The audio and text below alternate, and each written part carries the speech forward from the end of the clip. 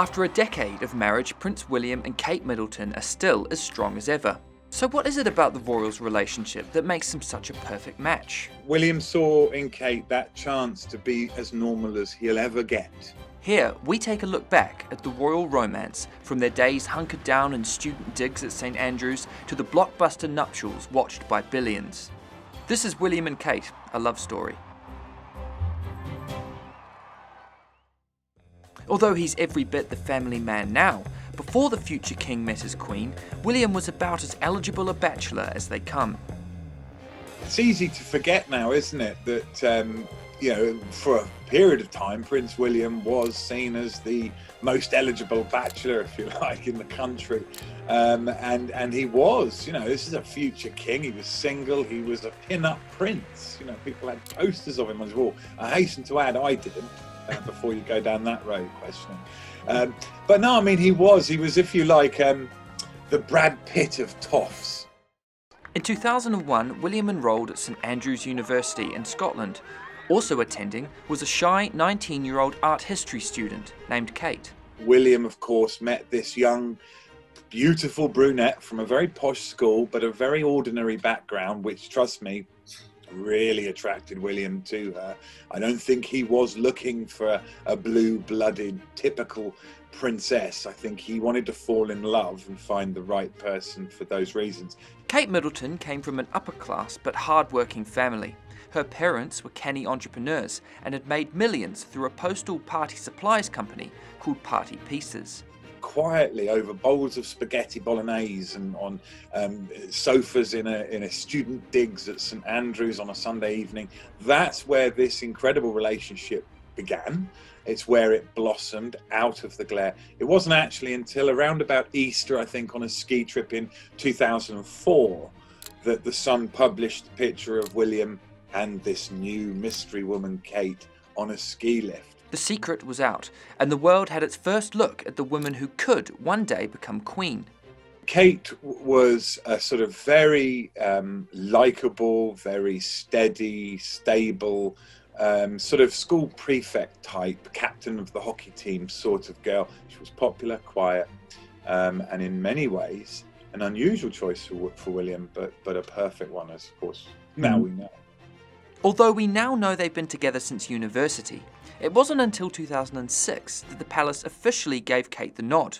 Kate went to Sandhurst for William's passing out, and the Queen was obviously in attendance, and this was, wasn't only seen as this, it actually was Kate's unveiling as a very serious girlfriend of Prince William. When William and Kate were dating, for the first 6 years of that relationship, if you phoned up the palace and mentioned Kate's name, they'd say, we're not confirming. She wasn't even a confirmed girlfriend, and yet there she was with her mum, dad, the Queen, and so it was this kind of almost, okay, this is Kate, and yeah, we are very serious, and it is true that Prince William has probably found the one here. But not long after Kate was finally given the royal seal of approval, the relationship took a turn for the worse. In 2007, they split. But the pair couldn't stay apart for long, and just 3 months later they were back together, spotted at a concert to commemorate Princess Diana's death. And then, in 2010, on a trip away in Kenya, William finally proposed. The prince used Diana's ring, a gesture he explained was a way of keeping his mother close. It was my way of making sure my mother didn't miss out on today. On 29th of April 2011, the eyes of the world were glued to Westminster Abbey. An estimated 2 billion people across the planet tuned in. Some were even watching from space. It was incredible because I was very, very fortunate to be one of 6 journalists that were actually invited to go effectively as guests. We weren't standing there with our notepads. And so we went along and sat in Poets' Corner with a fantastic view of the whole royal family at the front. 30 years earlier, across London at St Paul's Cathedral, the world looked on as another historic wedding unfolded. Here is the stuff of which fairy tales are made. After the infamous breakdown of that relationship, there was a lot riding on William getting it right this time round. It would be impossible to understate just how important it was for Prince William to be lucky enough to get it right with the woman he chose to marry and to have kids with. You know, there's no guarantees, and even at the front of Westminster Abbey, when William was waiting for his bride to arrive, there must have been that niggling thought. You know, as you look round at all the TV cameras, every famous person that you'd want to pick, all stood there watching. You must have thought, oh, I hope this goes all right. I hope I get this marriage lark right, because it was the failure of his father and mother's marriage brought the monarchy to its knees. If William's relationship and marriage were to even be half as toxic eventually as it crumbled, you know, if history repeated itself only half, I don't think the royals have another chance, and I think it would be the beginning then definitely of the end of the royal family. As the guests inside Westminster Abbey sat silently, the crowds outside erupted as Kate arrived. I could hear that, and it echoed, and I remember just thinking, my goodness me, you know, if you were Prince William or the Queen sat there in the same building as I was lucky enough to be, you would just be grinning, unable to hide your feelings of contentment that Prince William, he is about to marry a girl who the public already love. Listen to them outside, listen to them.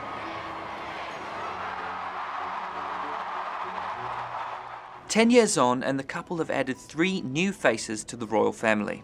And despite the scandals that have engulfed the firm in recent years, the Cambridge clan's squeaky clean image has never shined brighter, as they attempt to build as regular a life for their little royals as possible. I think if you want to kind of understand where William and Kate are at now, you look at what it was that William first was attracted to Kate, beyond the fact she was an incredibly striking looking young undergraduate. And that was that Kate represented a normal life. She came from a normal family with a sister and a brother, and they all went on holiday together, and there weren't any real kind of things. It was a normal upbringing. Yes, it was privileged because it was at a very expensive private school, but it wasn't gifted to Kate. You know, it was something that she was acutely aware her parents had worked hard to be able to give her those opportunities.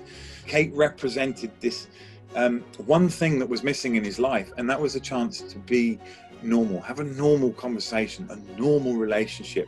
And I think it's fascinating to see now that they really, when we talk about William and Kate, we're talking about the whole Cambridge clan now with 3 kids, to see that sense that they're still trying to be normal as they can with their children,